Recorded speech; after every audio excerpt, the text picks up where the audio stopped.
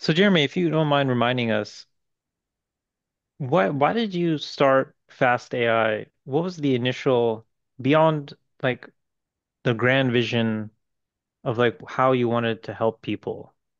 I understand some parts about wanting to teach people AI, but like what is beyond that? Like what is the end So result we on people's lives? we saw that AI, we thought it was likely to be the most significant technology for hundreds of years and will impact everybody in society. And we felt that could go really badly if very few people understood it and were part of it. It could lead to all kinds of inequality and um, loss of opportunity for people, or it could go really well if lots of people were able to use that technology and benefit from it and be part of designing a society that uses it. So we started Answer AI to help as many people as possible take advantage of AI. And so we did that by creating courses to teach people how to use AI, which at that time basically meant like training your own models.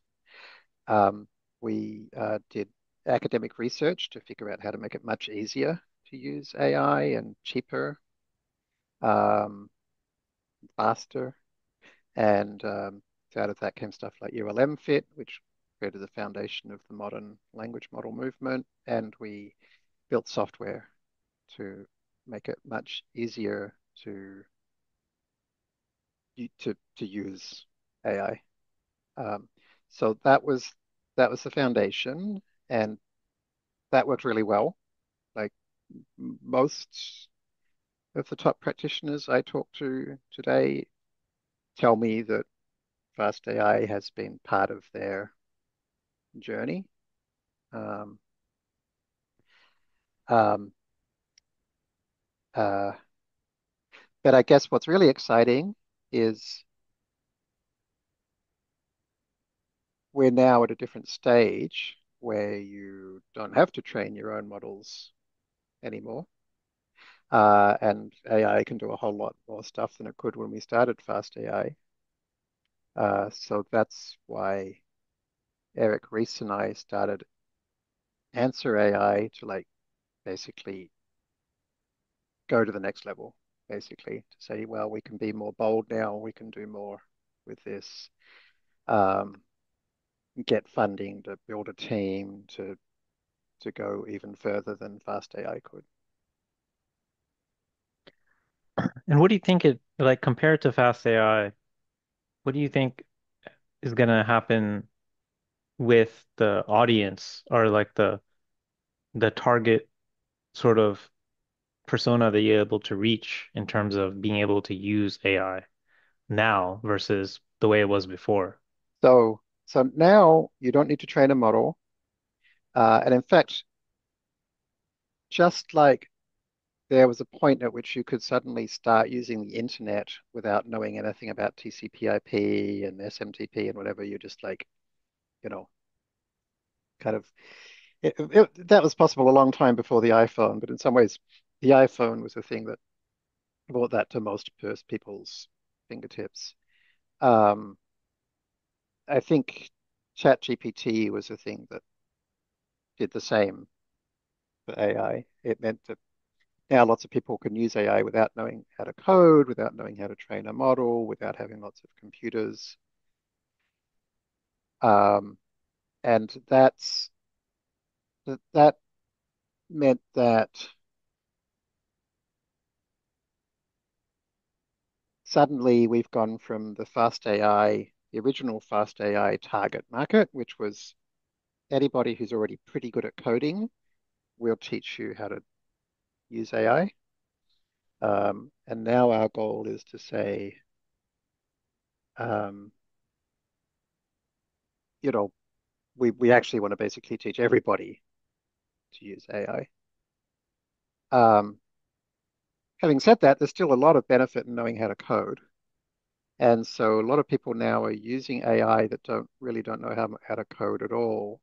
And so we've decided, so So two things. Fast AI has become is now part of Answer AI, and Fast AI so it has access to all that additional resources, funding, people working on the company, um, and through that we can now and they have now built a new kind of course. It's not just a new course; it's a new kind of course. This kind of course has never existed before. It's like uh, a course that is only possible with AI, and it's going to teach people who to solve problems that they previously didn't know how to solve using code and AI together. So it's called How to Solve It with Code. That's the name of the course. Um, and um,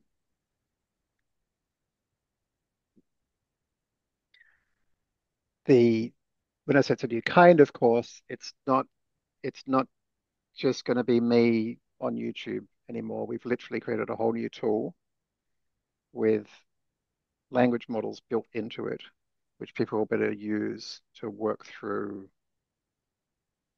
the material in how to solve it with code. So we've built a whole new platform um, for this new kind of course.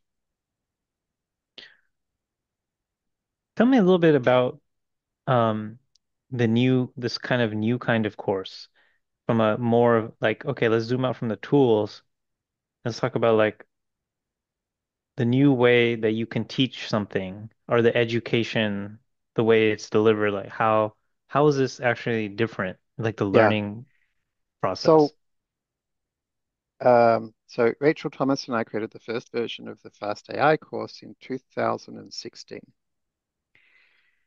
And we did it every year or two. The last one was in 2022. It didn't change, like, and I was proud of that. Like it didn't change, and like it did the the structure of it, the method of it, it didn't change. And in fact, a lot of the content didn't change much either because it was very, you know, um, it was not ephemeral kind of stuff. It was stuff that the basics of SGD and so forth that last forever. Um, but I haven't done another course since 2022, and the reason why is I've felt it it doesn't make sense to create the same kind of course when the technology has now shifted and the kinds of people that can use the technology is now shifted. It's so much more accessible. And, with language models, the world's different. So I didn't feel comfortable creating yet another course that was basically the same because things aren't the same now, which is great.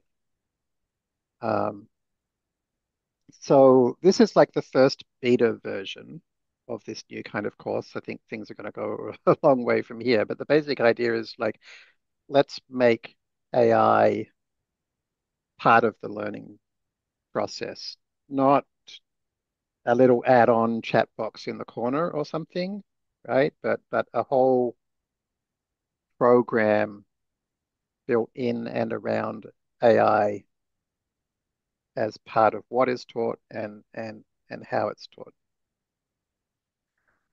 So let's talk about that a little bit more. A lot of people, when they think of AI, they think of it as something they can use to do things for them. I think a lot of people don't consider them in ways they can use for learning. Can you talk a little bit more about what that means in terms of, yeah, learning with AI? Yeah, okay. So why, I mean, so I think that the question that I'd start with then is, well, why are we teaching a course how to solve it with code when we're saying like people don't need code as much anymore? Like, why is that the first course that we're teaching in Hmm. this new way? And um, you don't really need a course to say like how do you use ChatGPT? Like you can get help with prompt engineering and stuff like that. But it's the kind of thing you can like make a start on in a half an hour of reading a blog post. Like, but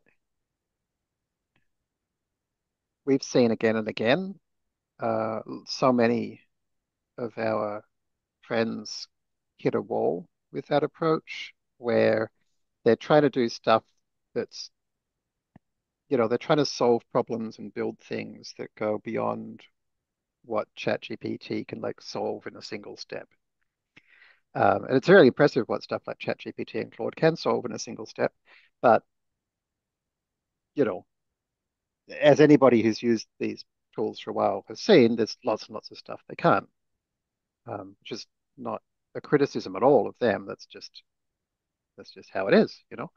Um, so you actually do need to go beyond that. You do actually need to learn to code, but there's that we've developed a way of combining coding and Before we go AI. further, can we Yeah, linger on that a little bit yeah. of why is like ChatGPT plus coding so exciting? Like the combination of them, Oh yeah.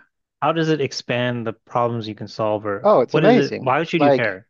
Yeah. yeah. So if you know a bit of coding, right, and if you have a good way, and we've built this way, a good way of combining coding and AI,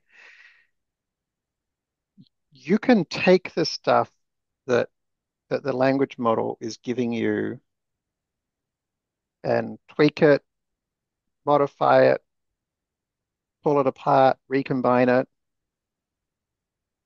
and then interactively do that with the AI to form a dialogue in which you're constantly feeding back, oh, this was a bug, or this actually doesn't quite solve the problem I had in mind, or whatever. But not just with more and more prompting, right? Because that just, as we've all seen, you get into this really annoying loop where you're trying to get the AI to write a bit of code and you know what it needs to do, and you just it's so hard to like sometimes get it to do what you want. Just write the damn code. You actually it's just so great when you can just dive in and add a couple of lines of code yourself here and then have the AI add a couple of lines of code there. And now it's man and machine combining together. And at least at this stage of history, um, that's vastly more powerful than machine alone. So that's what this tool we've built and this course we've built is all about, which is to And a lot of combine people them. think that coding with AI is just about building SaaS apps or building software. But do you think it goes beyond that into just solving everyday problems that Yeah, people yeah. might have? That's why this is called how to solve it with code. It's about how to solve problems. And actually, like when you're creating an app or a dashboard or whatever, there's just that consists of solving lots of problems. But lots of things do as well. Like if you're doing a data journalism exploration of, organized crime company links based on thousands of PDFs, or if you're, um, trying to segment pathology slides, or if you're trying to understand the uh, change of um, uh, the word literally over time in usage through studying texts online or whatever like stuff you're doing Or if or you have an you're office job and you have to make that dreaded weekly report. exactly you've got to do your TPS reports whatever like and they have to be done by Friday at 11 otherwise there'll be questions being asked so these are all problems to be solved and they generally consist of sub problems to be solved and so if you know how to solve problems with code plus AI, then it's this big unlock, basically. And you don't hit this wall where you're just prompting ChatGPT and getting into this bigger and bigger hole of technical debt as it writes more and more code that you don't understand. And it's increasingly complicated and like, you know, full of weird bugs that you don't even know are there because you don't really know what it's building for you. When you and the AI are working hand in hand, then you create things which you understand exactly what's there, you understand exactly why it's there. It's combining your knowledge, your understanding of the constraints, your understanding of the opportunities, your creativity, together with the AI's massive, knowledge base and understanding of syntax and all that. So it sounds like combining AI with code just gives you superpowers in terms of using AI for a lot of different purposes. And we've seen a lot of different tools becoming popular, things that promise to allow you to write code without knowing anything about code. But I think people are getting a bit stuck in those. And can you talk a little bit about what you've observed and sort of explored? Yeah, yeah. The thing I've observed is that there's this like huge excitement as folks that don't know how to code at all or barely know how to code jump onto Claude or ChatGPT or whatever, and within 15 or Replit or whatever, within 15 minutes they've built an app for their kid, which they've had in their mind for years. And it's like Keanu Reeves in The Matrix, like I know code. Yeah, It's it's very really a cool exciting, feeling. and they've gone from zero to Mark 5, and then their kid's like, "Oh, thanks, Dad. That's nice, but when I click this button, it doesn't actually do anything." It's like, "Oh, all right. How do I fix this? Prompt, prompt, prompt, prompt, prompt." Like, okay, the next bit takes twice as long just to fix that one damn button. And then the kid's like, "Oh yeah, my friend Hamel wants to do it as well. We want to have a leaderboard." And it's like, and it it doesn't work great to build and build and build. And this is how it like you look at the real world of like who's building the apps that we're using every day. They're not built by people using who can't code using just Chat GPT. They're just not, like 99.99% of them aren't. Because we're not there. That's not where the technology It's not to is say right now. they're not using AI at all. They No, still know how to code, and they right. might be using AI, but not as exclusively using AI. Right. I And put that. nobody's really built the tools specifically designed to really harness the best of humans and the best of AI. So that's what we're showing people as a process and a tool for doing that. So like Google CEO said that the most recent few months, 25% of their code is generated by AI. And so, yeah, it's a good example, right? Like they know quite a lot about AI at Google, and it's not that they've replaced all of their coders with AI, but they're also not using it. Like it's not they're avoiding it either. Like this is where we are with the technology today. Is it's great to know both, but like most of the big labs have been focused on building AGI. They're really focused on building AI that stands alone. And we're one of the very few groups that are entirely focused on building stuff that combines humans and AI together in the best possible way.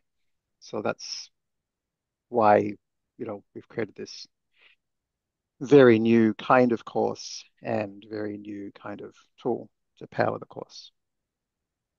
And tell me a little bit more about the tool and the gap that it fills. Specifically, like you have all of these tools like Cursor, Claude, and they write code for you. And you can imagine someone saying, okay, I'm going to try to learn about the code by reading what it's producing or asking questions. But I suspect there's still a gap. So like you made this tool and this platform for a reason. Can you talk about Sure. So the why? platform, for now at least, we're calling Solve It. Okay, so when as part of this course, you'll get access to Solve It.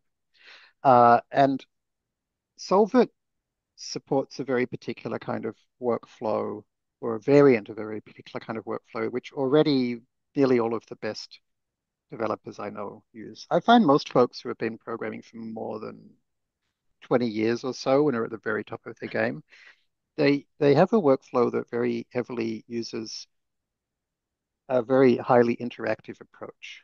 Um, and some, so for example, if you look at three blue, one brown videos, which are very popular and very good, Grant Sanderson has demonstrated that the way he builds those is very interactively. He's got his code over here and he types in a bit and immediately he sees the results. Um, Peter Norvig, who ran research at Google, very heavily used this kind of, similar kind of style of trying things and getting immediate feedback.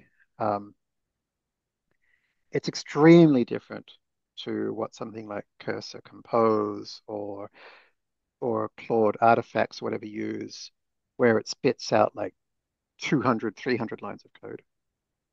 Like there's no exploration there. There's no learning going on there as you gradually build up your solution. So Solve It is designed to kind of be something that creates one or two lines of code for you. And then you write, maybe one or two lines of code yourself. And then like you gradually ping pong back and forth. Um, and so you end up with something that's generally a lot less lines of code than you would have had if AI had spat out this big thing for you. Why is that? Because to be honest, like these language models have not been trained to create. They can't yet create particularly high quality code, particularly concise code, and also like the nature of language models is that they spit out the kind of code they've seen before. So often, like it'll have like all kinds of unnecessary stuff that like you would Mm. need in some different environment. And so it just ends up being overly complicated and not really customized for your particular problem that you're solving.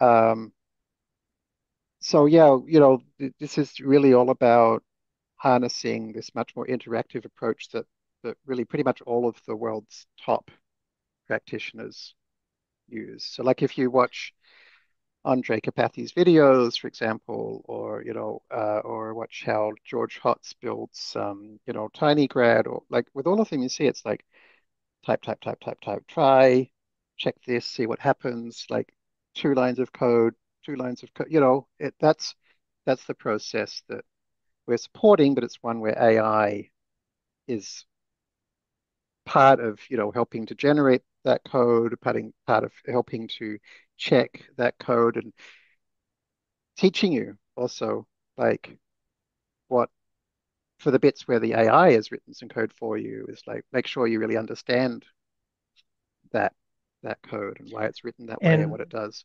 so some people might think that, hey, writing one or two lines of code at a time and understanding these one or two lines of code, this sounds a lot slower than, It having 200 lines of code written at does, once. doesn't it? I happen to have the privilege of knowing that you've used this system to write real software. And so what is your observation? Yeah. Is it like a lot slower because Well, we've you're done it like together, writing one or haven't two we? lines? So yeah, so you've seen it. So yeah, so yeah, honestly, for anybody who's been doing the like Cursor Compose, Claude projects thing of writing hundreds of lines of code, I have a feeling this is going to feel terrible at first. You're going to feel like, why did I just create two lines of code when I could have created 200? Um, but like, um, to me, it feels like the difference between telling a kid in grade one, hey, here's a calculator. Here's how you add and subtract. Okay, that's it. School's over. You know, go start your career.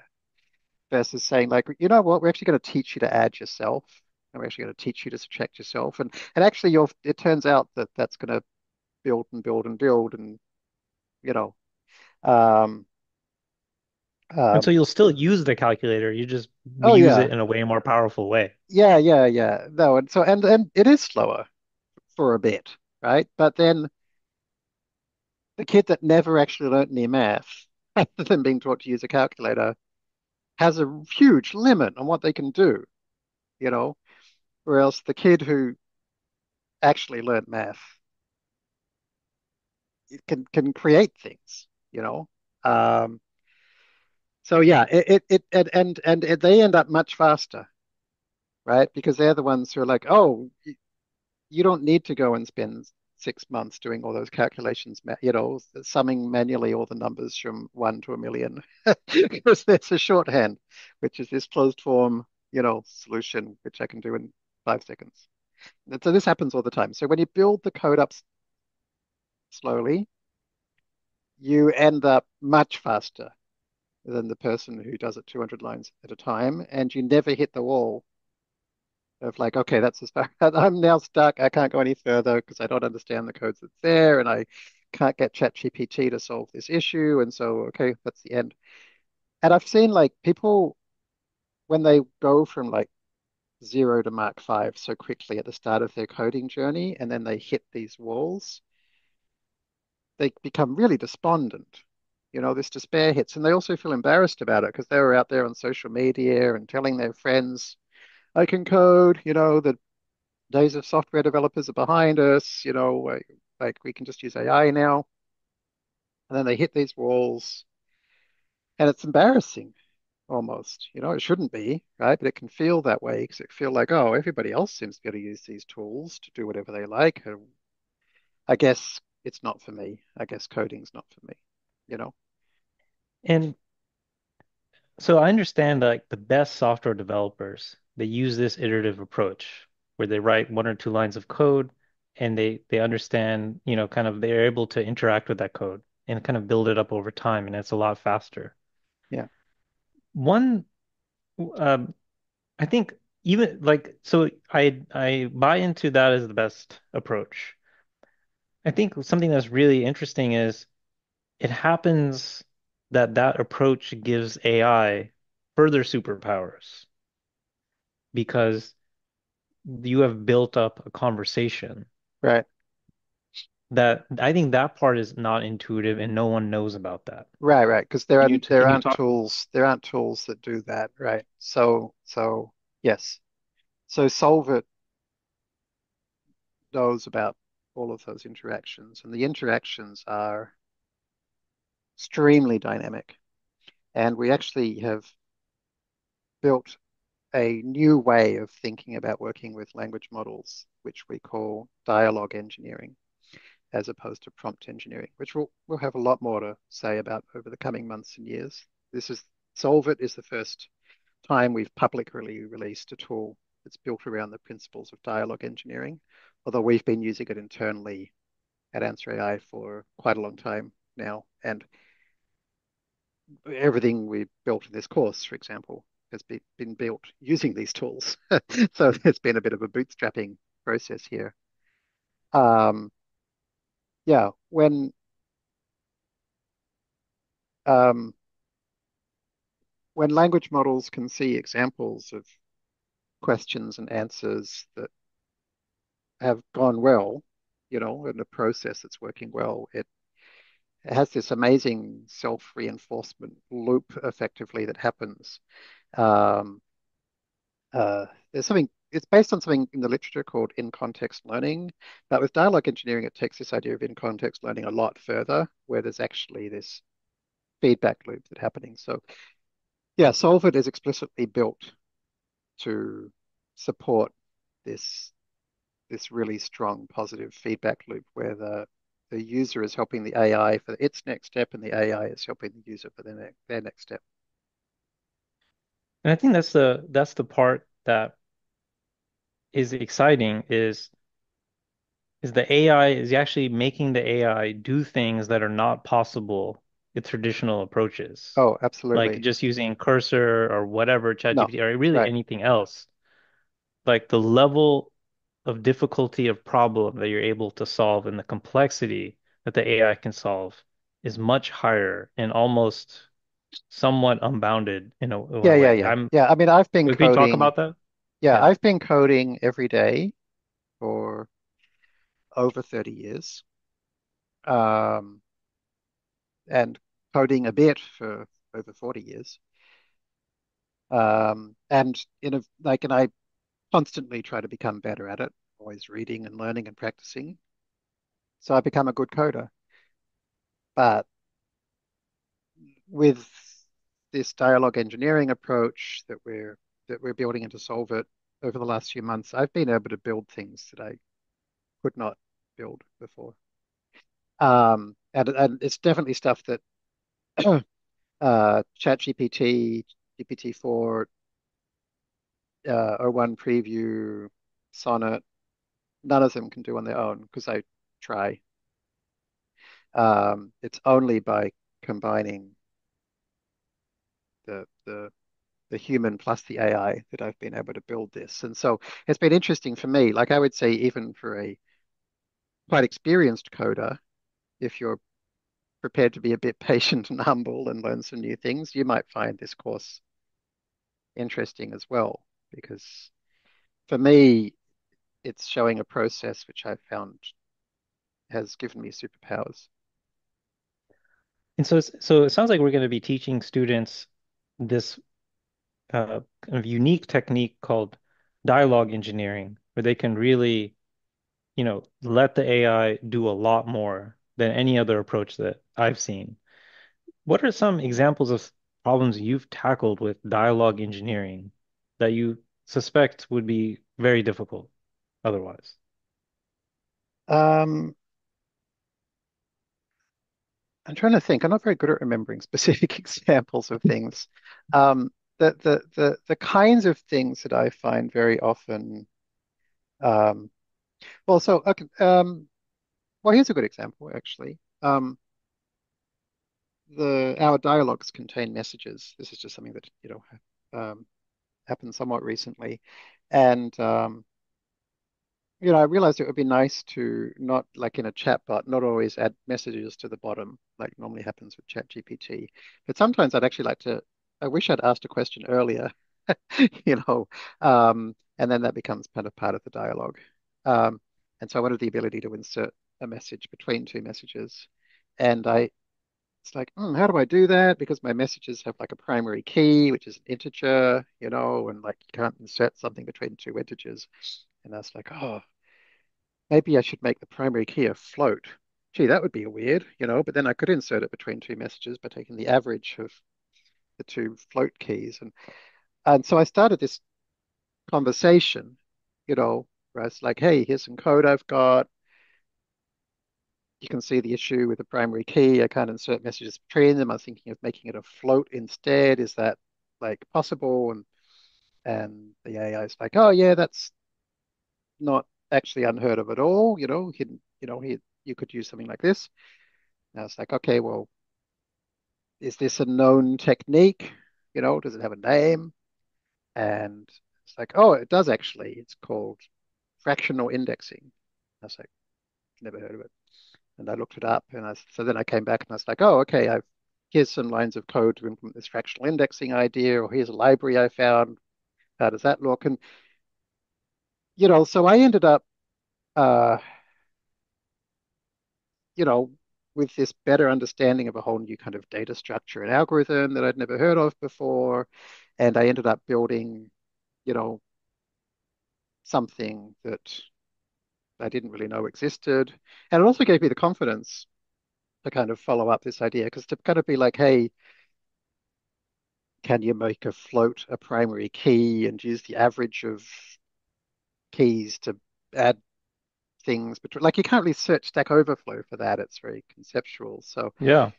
um, and to try and do that in kind of like a classic chat GPT kind of environment, you don't have that ability to build the code as you go and get the kind of the feedback as you go. It's really, you have to beg, uh, the model to create the code for you. Um, and also then the way we've built this is then the code is that you're working on together is working in your environment, that has everything set up the way you want it. So yeah, that would be an example of something I created recently, which I guess I could have created anyway, but my version would have been honestly a lot less good than the one we created together.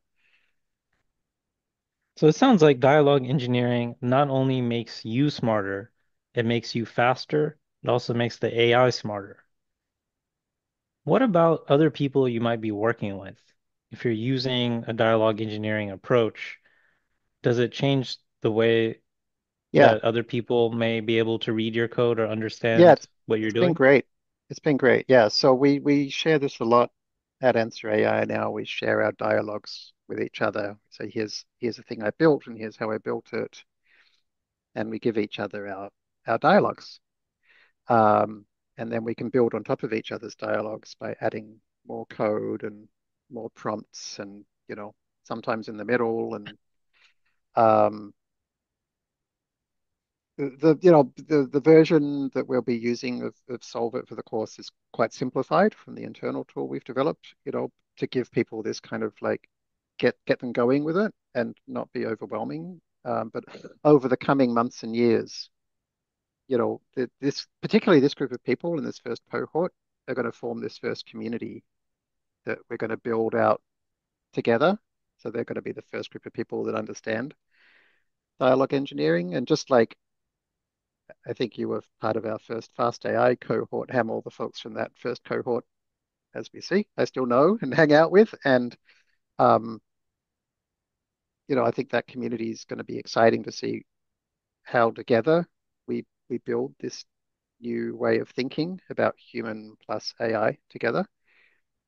I do want to add, though, that this is not designed to be a replacement for something like Claude artifacts or Cursor or whatever. Like there will be times where you do just want to say to Claude, like just one shot it, just make this, and it does it correctly first time, and you don't really need to add new things to it and a leaderboard and blah blah blah.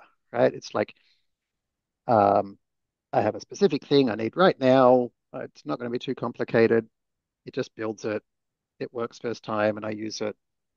Cool. It's the kind of thing that like Replit works pretty well for as well.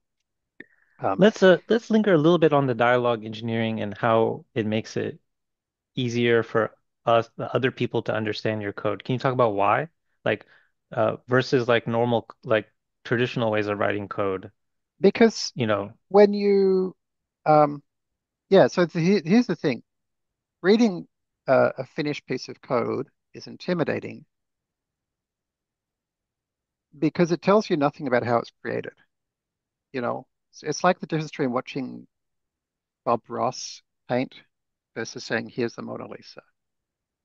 It's like, hey, here's the Mona Lisa. Are you inspired? Okay, go make a beautiful portrait. It's like, I don't know how to do or it's like, okay, here's Bob Ross. He's like, okay, well, I put a bit of paint here and I wash this over there, and then we can use the edge of this brush here. So with dialogue engineering, you end up with a dialogue. So you see the whole process of building it, and you understand like why was this done this way? What does this thing here mean? Why was this library selected? Um, yeah, it's a really nice thing then to not just share with your team, but to also have available for yourself 6 months later when you've totally forgotten. Um, and so yeah, So it sounds like you understand your own code better, the yeah, AI understands the code better, and your coworkers and colleagues understand the code better yeah, as or well. students or whatever. Yeah, yeah, exactly. So we're really at Answer AI, as you know, Hammer, we're all in on this. We've been using it ourselves for months, and we're like, holy crap, it's changed our life. So we want to start bringing everybody else into our into our world that we're so excited about. Um, because I know you and work with you, I think I have some appreciation of like, this is only the tip of the iceberg. These methods of dialogue engineering are really powerful. And this And course is just the tip of the iceberg too, right? There's going to be a lot more courses. So, we're planning, for example, a kind of full stack startup engineering course, you know, and where we'll be building on these ideas to be like, here's how we can use dialogue engineering to create a company, to do all the system administration, to handle all the email, to build the marketing materials, to write the web application, so on and so forth, you know. and you can say that with confidence because you've been building Answer AI with this exact system. It's not like you're just Absolutely. this is not a prediction. This is actually Correct. happening right now. Correct. Exactly. So, yeah. So we'll be giving the rest of the world a bit of a insight into how Answer AI is able to do such an extraordinary amount with such a small number of people so quickly. Which I know a lot of people are like, how the hell do you do this? You guys must be like geniuses. Sure, okay, we can be geniuses, but no, I don't think that's the main reason. I think we're building some powerful processes, which we're keen to share.